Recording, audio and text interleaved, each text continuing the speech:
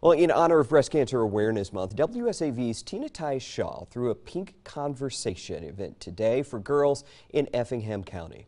The morning was dedicated to promoting knowledge. Breast cancer survivor Sylvia Jenkins shared her journey, resources including a breast self-exam demonstration by registered nurse Lisa Haltz, inspired the teens to make breast health a priority. Tina presented Top Teens of America Effingham chapter and South Effingham High School cheerleaders with sports bras and Buddy Check 3 bags filled with valuable lessons. I think it's very important to check yourself to make sure if there's any signs of breast cancer, like early evaluation, and just to take safety precautions. If you feel a lump or anything like that, just take safety precautions and make sure you speak to a doctor.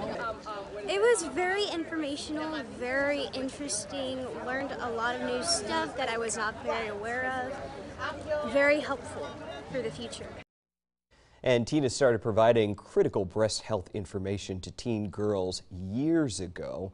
3 years ago, in fact. Top Ladies of Distinction Effingham County chapter invited her to meet with the girls to chat about breast health and WSAV's Buddy Check 3.